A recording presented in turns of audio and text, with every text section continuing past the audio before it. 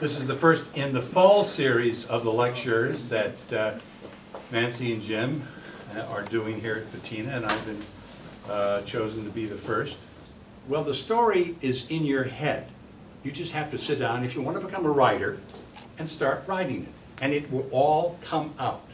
So I do this for you people who like to become writers, or even painters. You sit down and you start smearing color on a canvas. And eventually it will all come out. If there is a record for longevity in the circus, it would have to go to the Flying Squirrel Sisters. Matzo balls. Yes. Oh yeah.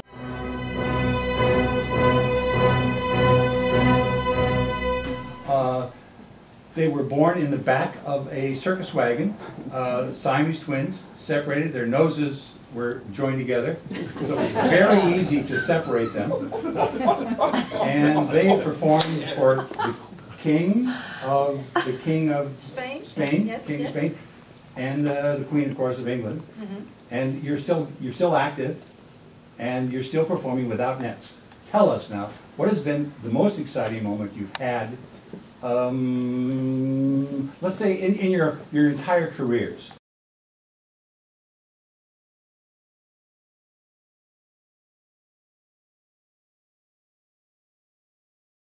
That your mother is still alive. She called and she wants to meet you, Chrissy. And I told her no.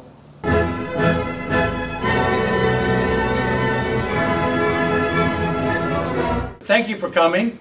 That's about it. I have nothing more to say. There's more wine, there's more food, then watch around and... Bravo! Bravo!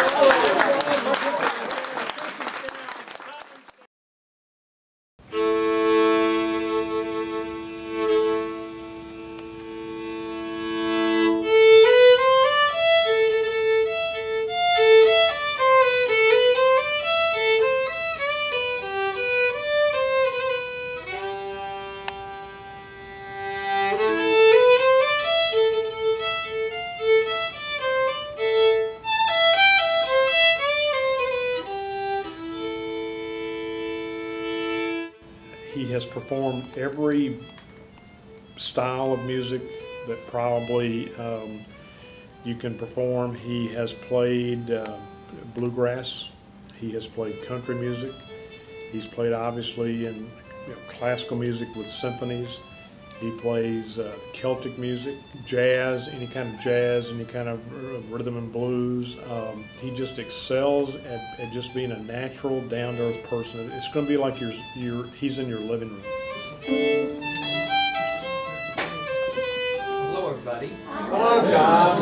When I came here, when I did the lecture earlier this year, I had just come back from several seminars with a very famous violinist and fiddler, Mark O'Connor, which some of you may know or may not, but he's certainly the most well-known of violinists in the United States that started out as a fiddler, as a boy. He was a championship Texas contest fiddler, and that's extremely difficult music. You take simple fiddle tunes and you make them almost like variations, almost like in a classical sense, and make each one more and more difficult, and that's how you win Texas fiddling contests. You don't just play a fiddle tune and say that's it. So he had a great teacher, and by the time he was 13 or 14, they wouldn't let him enter the contests anymore because he had won too many of them in Texas. So he's had an incredible career himself. He discovered jazz and toured with Stefan Grappelli, the famous jazz violinist, by the time he was 20.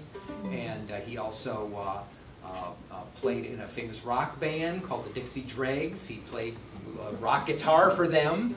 And then over the past 20 years or so, he's also developed himself as a well-known famous classical player. He wrote a concerto called the Fiddle Concerto, which blends classical and fiddle tunes and melodies, and it's the most performed American violin concerto to date, even though I don't think it's ever been performed here. One of the tricks is he's so incredible of a player himself that the pieces he writes, he's about the only one who can do them a lot of times. So he's kind of a modern-day Paganini, where he writes a piece, but if he doesn't show up and do it, then you're probably not going to hear it. He has taken all of his experiences as a violinist and fiddler and turned them into a new string method a book for students of any age all over the United States, and that's a new book, and that's what I was doing in Washington, D.C. He was introducing this new string method book, and so I went there as a string educator, not a fiddle player, not anything else, to learn about these new books.